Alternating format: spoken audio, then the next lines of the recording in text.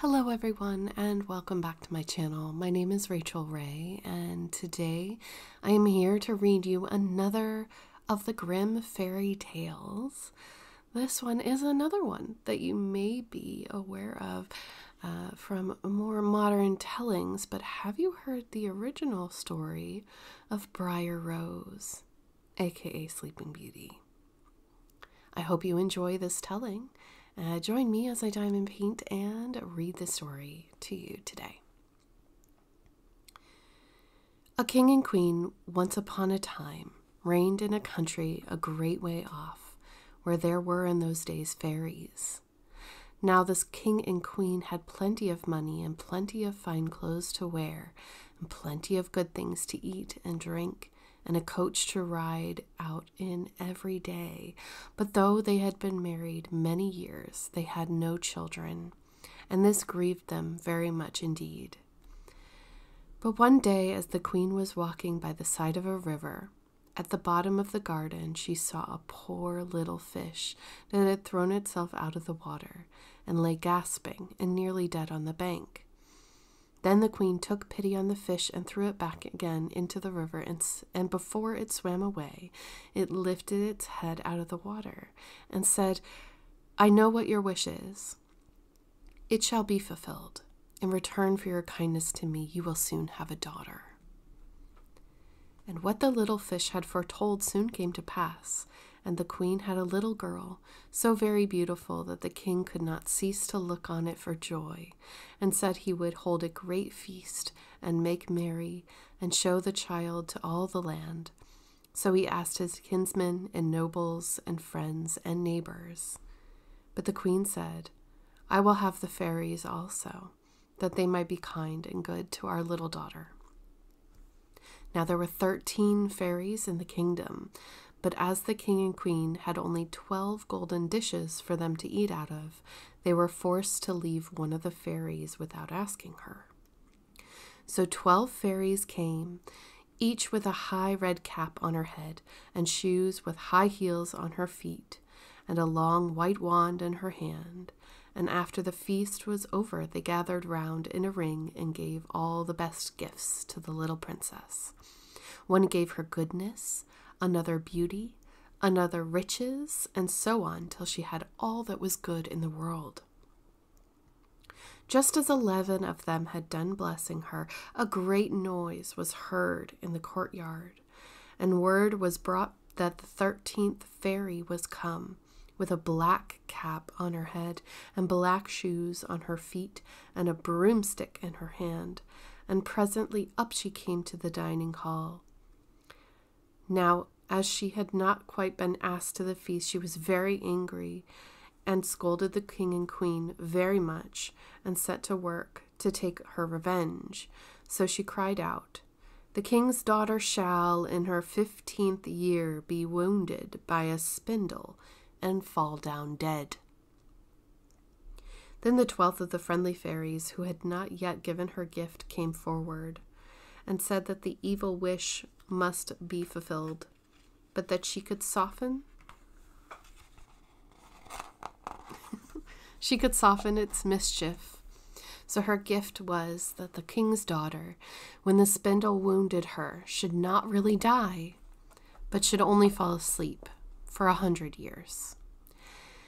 However, the king hoped still to save his dear child altogether from the threatened evil, so he ordered that all the spindles in the kingdom should be brought up and burnt.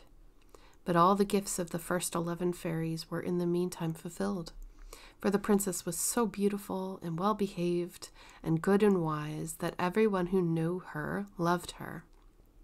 It happened that on the very day she was 15 years old, the king and queen were not at home, and she was left alone in the palace. So she roved about herself and looked at all the rooms and chambers, till at last she came to an old tower, to which there was a narrow staircase ending with a little door. In the door there was a golden key, and when she turned it, the door sprang open, and there sat an old lady spinning away very busily. "Why, how now, good mother?" said the princess. "What are you doing there?" "Spinning," said the old lady, and nodded her head, humming a tune, while buzz went the wheel. "How prettily that little thing turns round," said the princess, and took the spindle and began to try and spin. But scarcely had she touched it before the fairy's prophecy was fulfilled. The spindle wounded her, and she fell down lifeless on the ground. However, she was not dead, but had only fallen into a deep sleep, and the king and queen who had just come and all their court fell asleep too. And the horses slept in the stables, and the dogs in the court, the pigeons on the housetop, and the very flies slept upon the walls. Even the fire on the hearth left off blazing and went to sleep. The jack stopped, and the spit that was turning about with the goose on it for the king's dinner stood still, and the cook, who was at that moment pulling the kitchen boy by the hair to give him a box in the ear for something he had done amiss, let him go, and both fell asleep. The butler, who was slyly tasting the ale, fell asleep with the jug at his lips, and thus everything stood still and slept soundly. A large hedge of thorns soon grew round the palace, and every year it became higher and thicker, till at last the old palace was surrounded and hidden, so that not even the roof or the chimneys could be seen. But there went a report through all the land the beautiful sleeping Briar rose, for so the king's daughter was called, so that from time to time several king's sons came and tried to break through the thicket into the palace. This, however, none of them could do, for the thorns and bushes laid hold of them as if it were with hands, and they were stuck fast and died wretchedly. After many, many years there came a king's son into that land, and an old man told him the story of the thicket of thorns, and how a beautiful palace stood behind it, and how a wonderful princess called Briar Rose lay asleep in it, with all her court. He told, too, how he had heard from his grandfather that many, many princesses had come and had died trying to break through the thicket. Then the young prince said, "All of this shall not frighten me. I will go and see this Briar Rose." The old man tried to hinder him, but he was bent upon going. Now that very day 100 years were ended, and as the prince came to the thicket, he saw nothing but beautiful flowering shrubs, through which he went with ease, and they shut in after him, thick as ever. And then he came to the palace, and there in the court lay the dogs asleep, and the horses were standing in the stables, and on the roof sat the pigeons fast asleep with their heads under their wings.